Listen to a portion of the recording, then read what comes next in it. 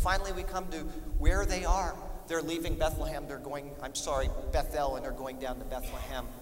And on the way down there, 20 years earlier, Jacob had gone up to Padan Aram to find a wife. And when he stopped in Bethel, he was tired, and he took a rock, and he slept on the rock, and he had visions of God, a ladder reaching up to heaven, and angels ascending and descending on it. And this was fulfilled in the Christ himself when he said to him, speaking to Nathanael in the first chapter of John, most assuredly I say to you, hereafter you shall see heaven open, and the angels of God ascending and descending on the Son of Man, all in one paragraph. An obscure birth of a boy and a death of a mother. All of that is revealed, and more that I could tell you about today. And this is what we do, just so you know, if anybody is looking for something to do on Monday morning, we have a Bible study right over here, and we talk about these things. We search the scriptures together to find these things. And we do the same thing on Saturday afternoon at 4:30. We meet together. So if anybody's interested in finding things like this in the Bible, they're there. There's thousands of them.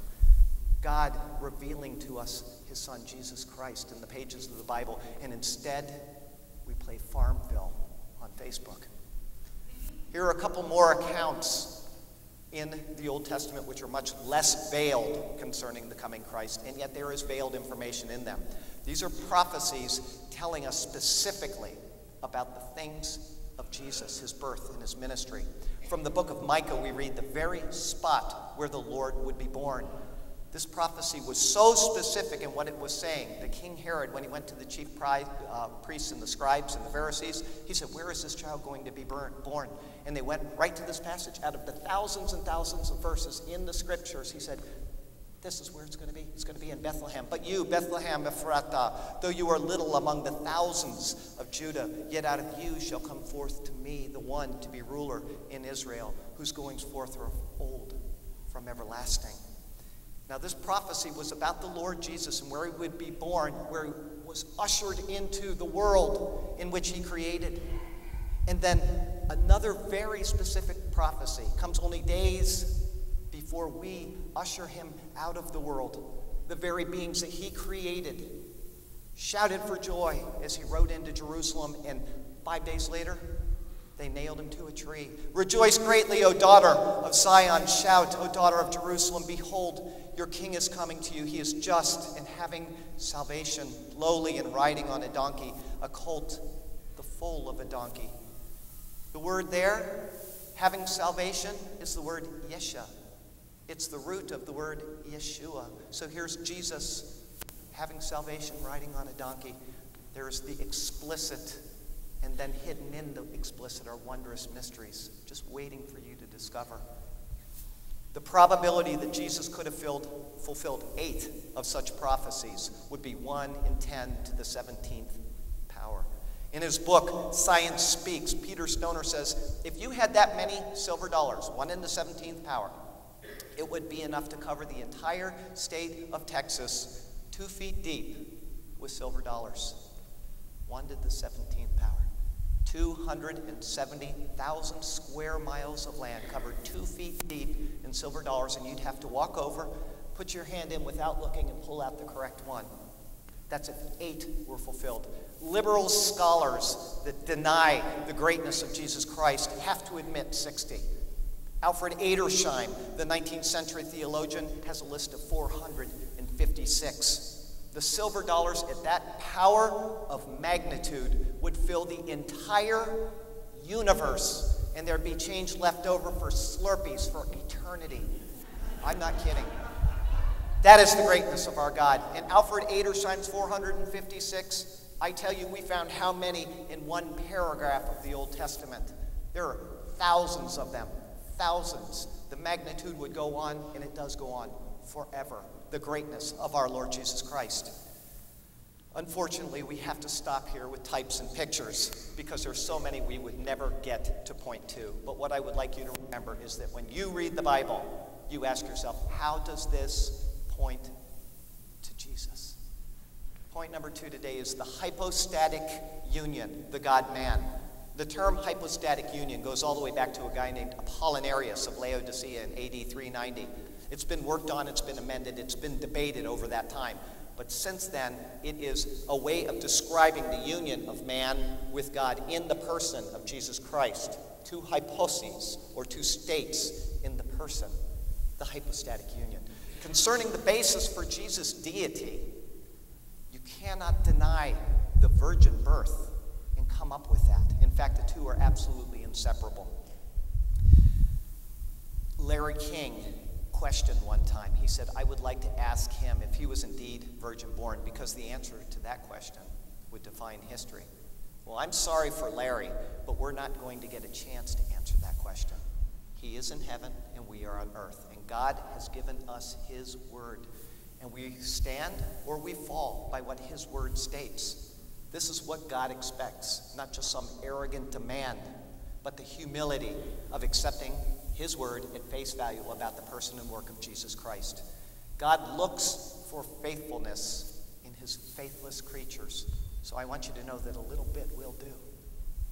Peter Larson showed faith. He said, despite our efforts to keep him out, God intrudes. The life of Jesus is bracketed by two impossibilities: a virgin's womb and an empty tomb.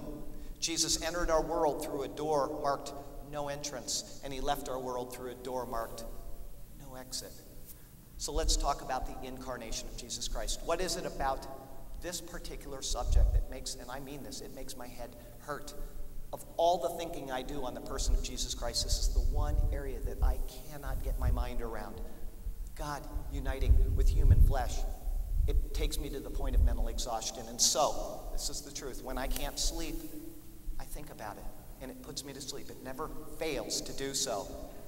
Not because of boredom, but because it simply pushes everything else out, and it just puts me to sleep.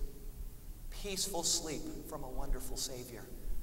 The virgin birth means that Jesus was born into humanity through Mary, but he retained his deity from the Father, the God-man.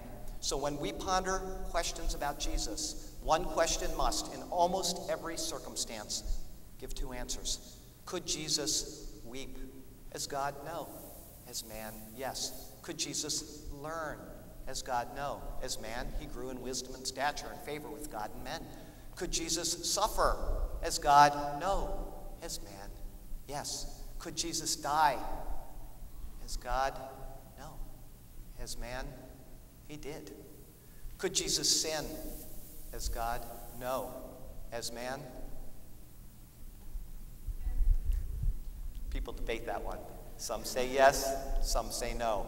The debate is there, and hotheads love to debate over it. But regardless of the truth of that question, in the end, he didn't. We serve a perfect Savior. And the term incarnation, which is the basis for the hypostatic union, comes from the words in and carn, meaning flesh, carnal. God united with humanity and walked among us, and yet Jesus is the second person of the Trinity. He is the divine Logos, the Word of God, who took upon these robes of flesh, being born of a virgin. He did not possess humanity before the conception, and yet there are mysteries about his appearances in the Old Testament. No matter his state since then, since his conception, he is clothed with humanity forever in this hypostatic union. He's not bound by the human nature. He remains fully God, and yet his nature, his God and his humanity, in no way intermingle, and yet they're in no way separate. He has all the attributes of man, a human genealogy. He aged and increased in knowledge. He prayed. He got hungry. He got tired. He felt compassion. He wept. He was thirsty. Many times, more than 100 in fact, he is called the Son of Man, or the Son of David, indicating his human nature, and so on. And yet he has all the attributes of God. He is the creator and sustainer of all things. He has eternality. He has omnipresence, as he indicated at his ascension. He has omniscience, as he recorded in the book of John. He has omnipotence, as he stated himself at the Great Commission. He is immutable. Jesus Christ is the same yesterday, today, and forever. He performs the work of God, such as raising the dead, Over 40 times he is called the Son of God, indicating his divine nature, and so on. So let's define the hypostatic union, and then we'll move on. Jesus Christ is fully God, deity, uniting with full humanity, without intermingling or separation in these qualities. In him there is no change or division of any kind, completely and forever. He is the finite united with the infinite, the point where God fellowships with man. Yes, he is full deity, and yes, he is full humanity. As I said, when we ask a question about Jesus Christ, we need to give two answers. Could Jesus suffer? As a man, he did suffer. And that brings me to point number 3, the servant who suffered. Howard Hendricks said of Jesus, there was no identity crisis in the life of Jesus Christ. He knew who he was, he knew where he had come from, and why he was here. And he knew where he was going. And when you are that liberated, you can serve. And again, Clement of Alexandria said, the Lord ate from a common bowl and asked his disciples to sit on the grass. He washed their feet with a towel wrapped around his waist, he who is the Lord of the whole universe. In Matthew 20, we read these words, and whoever desires to be first among you, let him be your slave, just as the Son of Man did not come to be served, but to serve and give his life a ransom for many. Jesus did come to serve. Mark's gospel in particular is a gospel of his servanthood. But along with his serving came suffering. He gave his life as a ransom for many. Now, suffering is one of those things that we human beings simply have to put up with. We suffer through boring sermons. Okay? We suffer when we stub our toe. We suffer at the loss of family or friends or even a treasured family pet. We are tied into this physical world, and we have no choice in that. That restraint brings on suffering. And whether we like it or not, we are here and we do suffer. We have no choice in the matter. And so I'd ask, how many of you personally had to make unpleasant choices? I can either do this or I can do that. Maybe it involves something really, really unpleasant, like voting for McCain or voting for Obama. But you knew you had to make the right choice, and so you voted for either him or you voted for him. Either way, you knew you had to do the right thing. Maybe it's something even more difficult, like being able to afford a present for your child or paying your electricity bill. I don't know. We have choices to make, but these choices aren't really suffering. In fact, we might have to face choices about suffering at some point. Do I accept chemotherapy or do I take my chances? One way or another, we are going to suffer, either from the medicine or we're going to suffer from not knowing when we're going to die and the pain that comes along with that, accepting the medicine. We have a choice about the suffering, but we have no choice in the suffering. But Jesus did have a choice. Not only did he come to serve, as our Gospels record, but he came to suffer as well. The Creator had a choice, but to demonstrate his greatness and his love, he did something so extraordinary, something so immense that it's just absolutely beyond comprehension. We talk about Jesus' life and we talk about Jesus' death and we sing about the wondrous cross, but we don't really consider that it was voluntary. And not only was this voluntary, but he did it for us. Would you go through what Jesus Christ went through for a spider? And I'm absolutely serious about that. Would you?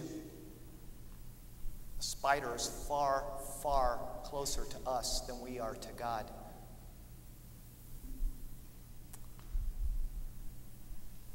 Would you suffer or allow your child to suffer for a maggot?